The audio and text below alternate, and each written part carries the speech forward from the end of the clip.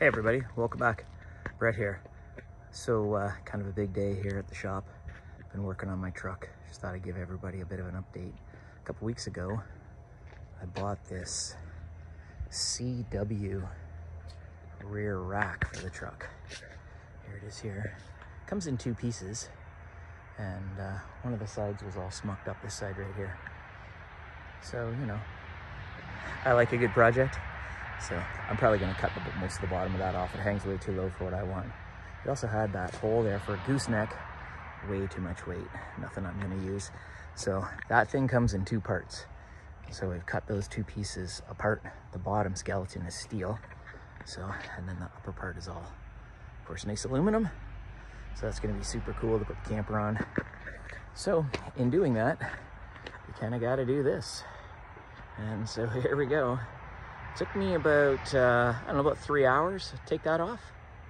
And the hardest part was getting the bolts out of the box. Ford makes some kind of crazy bolt sleeve nut for it. And you can see one over there that is right there.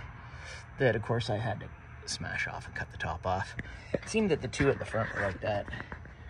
This one here was just a bugger to get off, so I just cut them off. And then I'll cut these off flush to get way down here, cut those off, and then bang those out. And then we should be good.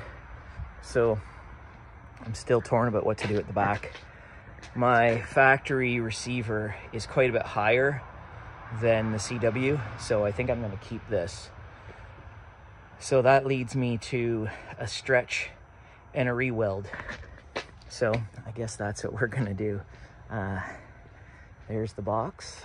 So the box is nice when it's Aluma duty. The box is super easy to lift off. So the whole idea of this is we're trying to get some weight down, right?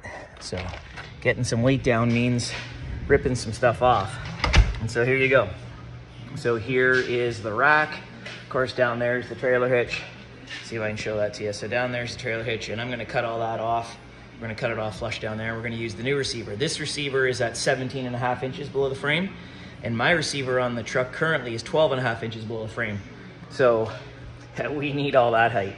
And so here in the middle, I just finished cutting this off. Here and through the middle was the gooseneck fifth wheel hitch. So I could barely lift that thing. So that's gonna be a lot of weight off. And this thing's now gonna get a stretch. So I gotta widen it out. It's hard to see, but I'm gonna widen it out, put some more runners across it, and then weld it all back together. That's my plan anyways. And then we'll see about the lighting. I'm not sure about the lighting yet. And you know, my rear sensors and the camera, all that stuff will come. So anyways, just wanted to give you guys a update on what's going on in the shop. Oh yeah, there's my cap. Made a little bracket for it to hang on. The truck is so damn tall now that I made a little 2x4 rack. So it's sitting up here. This is gonna go up for sale. We don't need this anymore. So it did what it was supposed to do. So, you know, this stuff for me is just tools, right? That was a tool that we used for going away last year. And this is the tool that we're gonna go away for hopefully in the next few years, because this is gonna be a lot of work. Anyways, thanks for watching. See you guys on the next one. Cheers.